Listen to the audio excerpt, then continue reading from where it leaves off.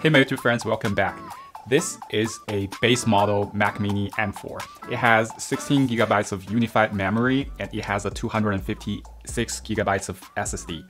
It currently sells at $599 in Apple's website, and if you're looking this somewhere else like Best Buy or other retailers, you might also get several bucks of discount, which makes this really a good deal.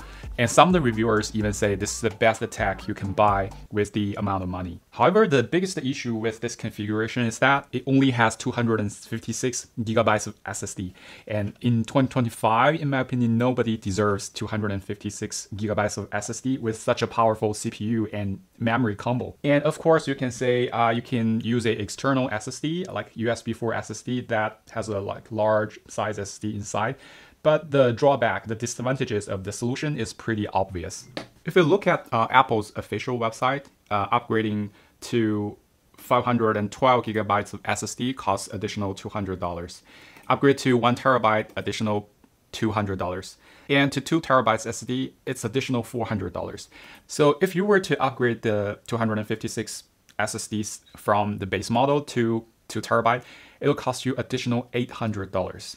And that is an insane amount of money considering how cheap SSDs are selling for PCs. And of course, you can argue that this is a different, this is not apple to apple comparison. While still, I think Apple's strategy is to lure you in with the super good price performance ratio entry level product like the base model M4 Mac Mini.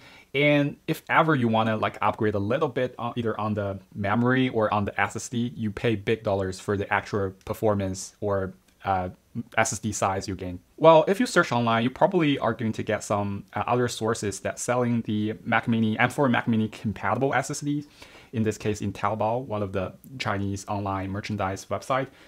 If you look at the price, for 1 terabyte SSD that Mac Mini comparable, it sells for 780 RMB, that equivalent to about $100. And for 2 terabyte, it sells for 1,380 RMB, that's less than $200. So it's really attempting to upgrade with those third-party solutions, less than $200 to 2 terabyte versus $800 on Apple's official channel. The differences are so dramatic that I want to try and let you know if that's a good option. I think in 2025, with such a great small PCs, this machine, I really don't want to be limited on the 256 gigabytes of SSD. I got this compatible SSD from Taobao with less than $200. So I got this before the whole tariff situation, but I think this is still on the exemption merchants list, that this is a computer part. So hopefully we're still gonna get these in the future, but at least before May, you can still use the small package tax exemption or tariff exemption. This is the SSD. I can see 2 memory chips on both sides. And also in the box, it gives me a few tools. I guess this one is to use to pop the Mac Mini open after we unscrew the screws in the device. A few screw headers here help you opening and assemble the Mac Mini back. All right, so the next thing is let's pop open this beauty to try to replace the SSD with the larger one, the 2 terabyte SSD. Before that, I did some speed tests on the original 256 gigabytes of SSD speed test. It's not particularly fast. I mean, it's fast, it's decently fast. We can compare if this new one, the one I got from the third party, works better and has a faster reading or writing speed than the original one. You need an additional tool to pop this cover open, and you should do it really careful. Otherwise, you're almost definitely gonna damage the surface of this machine.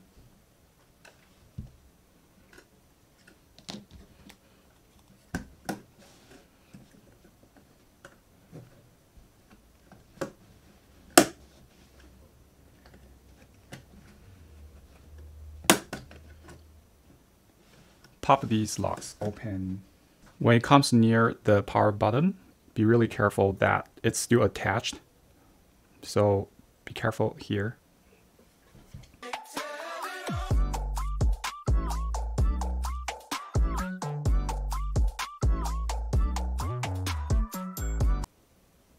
Be really careful, okay? Be really careful to detach this from here, okay?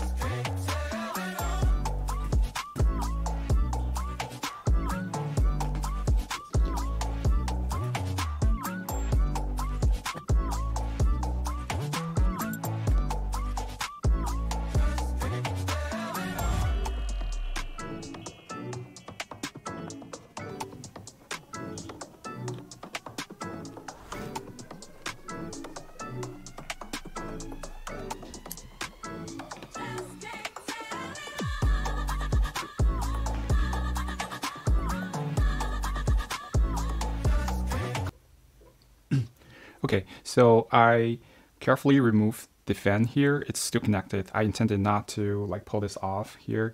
I'll just carefully leave it here. And the other side of the cover is still here, but we already can see the SSD right here connected to the board. So what I'm gonna do next is I'm going to carefully pull this out. Use another different size of screwdriver here. This is the largest one, just to unscrew the SSDs.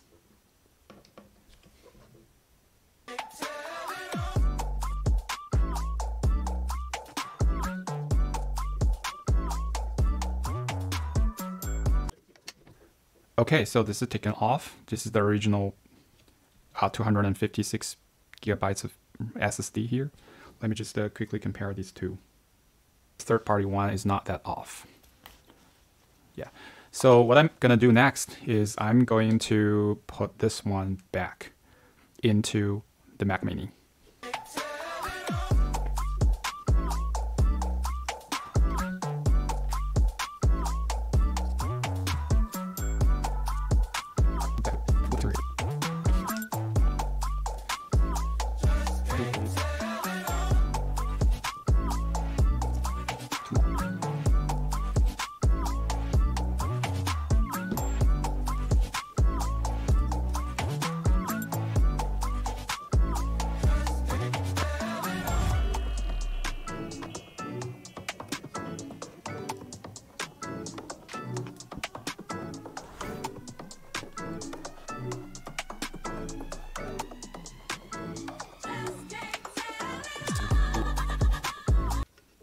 Okay, the last step is to reattach the power button to here.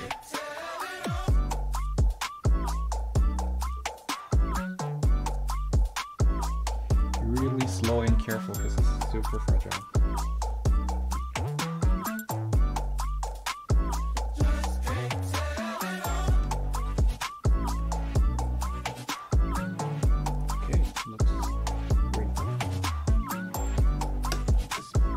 Cover back on.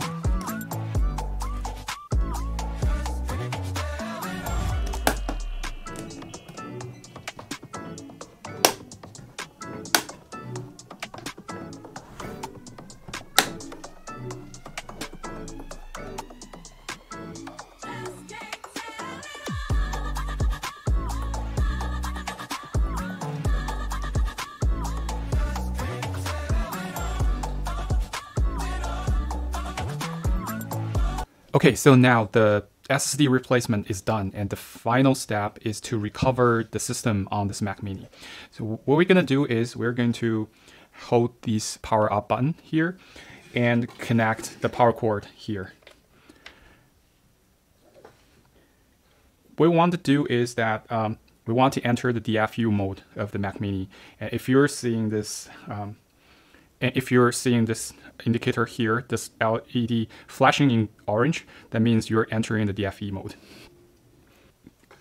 Okay, next, connect this USB 4 cable here to the port with the lightning bolt here indicated, and also the other side connected to your other Mac device.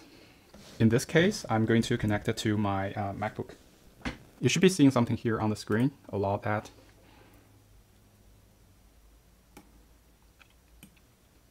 It gives you the option to restore Mac.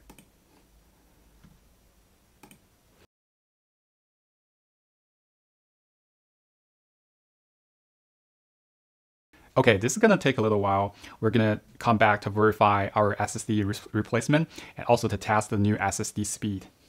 All right, it does not take too long for the system recovery to complete.